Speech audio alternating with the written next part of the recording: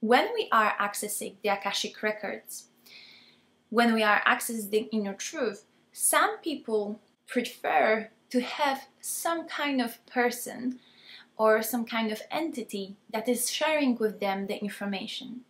This is because our mind prefers a person, a specific person. Sometimes on the beginning of our journey, it's too complicated to just imagine that there is some information coming my way.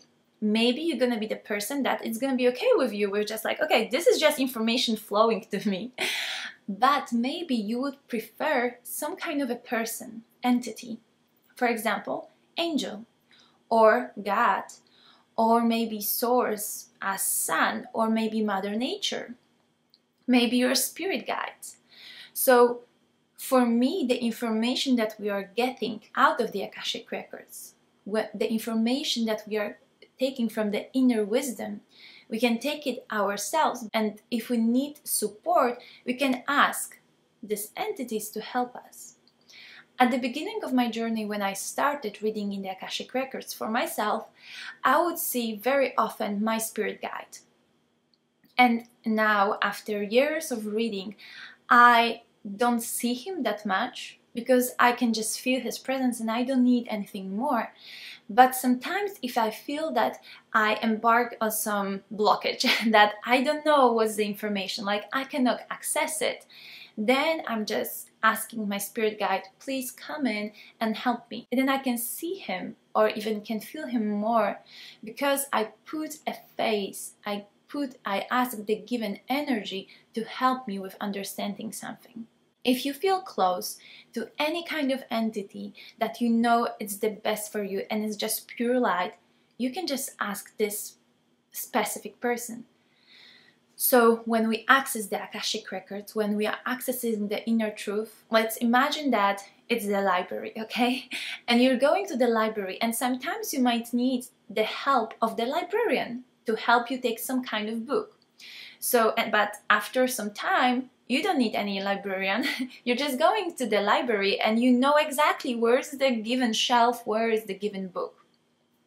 So at the beginning, please remember that you can ask a given librarian, a given entity to help you. What I did sometimes is that when I went to the Akashic Records and some kind of process would begin and I would feel that, okay, I need some person that is for me just pure representation of love, that would hold me and would be very forgiving, because I felt I needed this energy.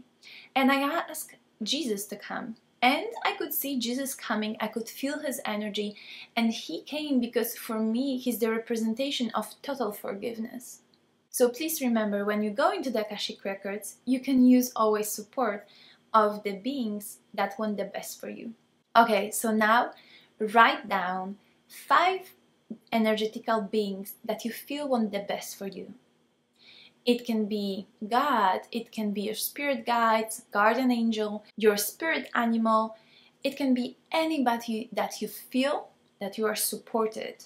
And just write it down. Because if you write it down, it will be easier accessible for you when you later go to the Akashic Records, when you connect with the inner wisdom and you know that, oh, this is the 5 beings that I really feel connected to. So I can go back to and ask them for help if I don't know what is this information that I am receiving.